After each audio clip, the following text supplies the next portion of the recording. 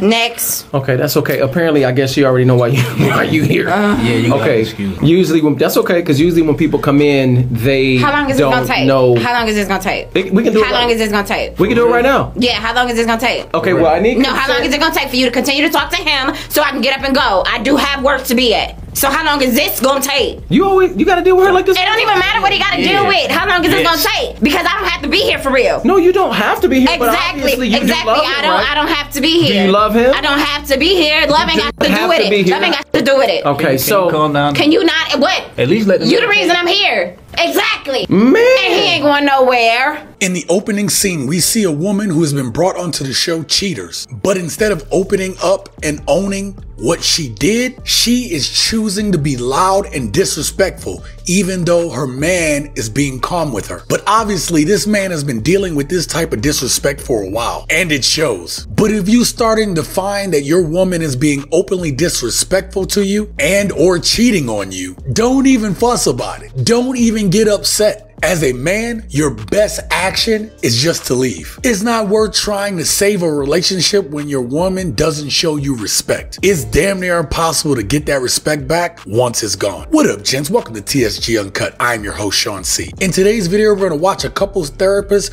reveal to us why women lose good men based upon one particular trait. But this trait is starting to be common with all modern women. Please enjoy today's video. And with that being said, let's get started. So there's a couple that I helped a couple of months back in regards to the relationship, right? And I knew that it wasn't going to work. I knew it wasn't going to work, but I couldn't tell them that it wasn't going to work. I just had to do whatever I could, give them as many exercises to practice, to utilize in the relationship, to implement, to see if it could work. But I knew deep down in my heart that it probably wasn't going to work, right? And I'm only saying this because I know a lot of times women feel like they can do no wrong. And the crazy thing about it is, the man is in an outstanding relationship now. And the woman, it's not. She's suffering. She's going through it. How many of you gents been in relationships where all the faults of the relationships have been placed upon you? This is also common with modern women. Modern women today are not capable of taking accountability within the relationship. That's why we see so many of them alone. They don't want anyone to think that it is their behaviors that is causing all of their failed relationships. Look at Will Smith. Look at Jada Pinkett Smith. She went on the Red Table Talk, and instead of taking accountability, she used words that lessened why things were the way they were. Will Smith went on to say in another video that he cannot make Jada happy. And that's the truth. You guys cannot make these women happy.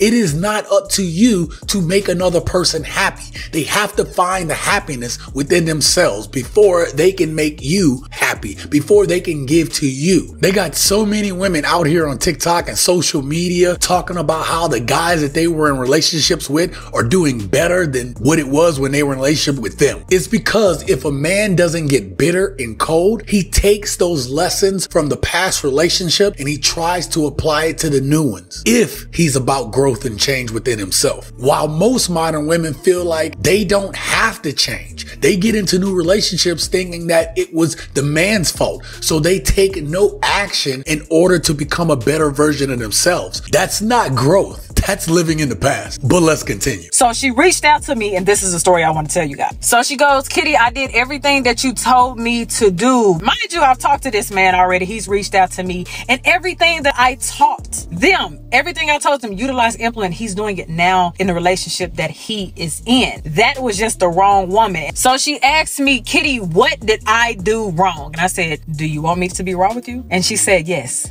So I told her, you had this princess syndrome where you felt like it always had to be me, and everything that I said went. And that if I was not right, he was not going to be happy. You belittled him. You emasculated him. I said, you didn't watch your tone. You reacted before you responded. You didn't take time to comprehend what it was that he was saying. And he heard you nagging instead of actually listening. You waited to play that number +1 game. Okay, this is a number of things that you have done to me that he's telling you. And then you say, well, this is is a number of things that you have done to me plus one. You had a warped mindset to where you believe that, hey, it's going good right now and I need a little bit of attention. So bad attention is better than no attention. Instead of understanding that now you are transitioning into a healthier space. So there's going to be peace. It is going to be serene, but you didn't know how to adapt to peace and serenity because of your chaos from your childhood and your past traumas. You brought those into this relationship and you blamed him for the mistakes of your partner. The list can go on. And everything that I told you to do, as you're saying you did it, you did not. You went back to what it is that you knew. And she said, well, Kitty, can I get him back? You can't get him back. You lost him and you should not be worrying about getting a partner back until you fix yourself. And the only way to fix yourself, as I always say, ladies,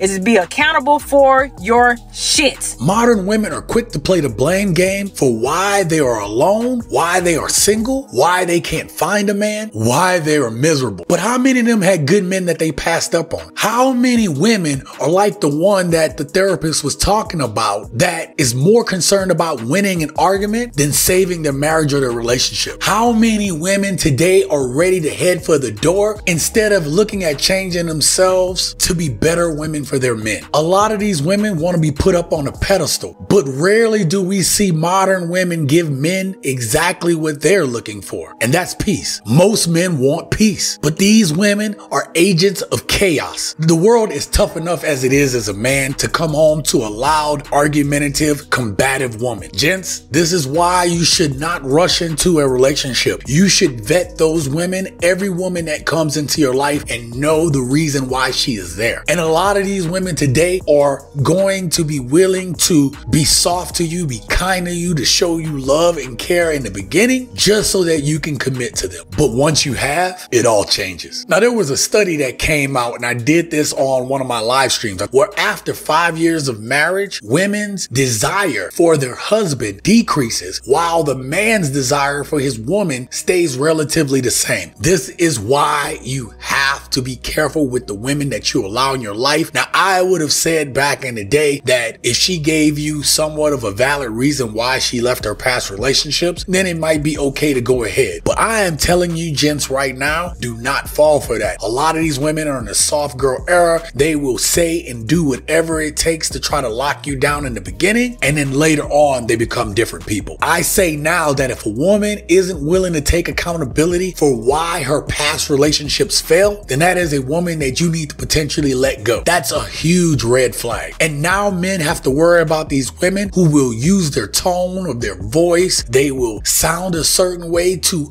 manipulate you into getting what they want from you. Don't believe me? Then watch this next video and see for yourself.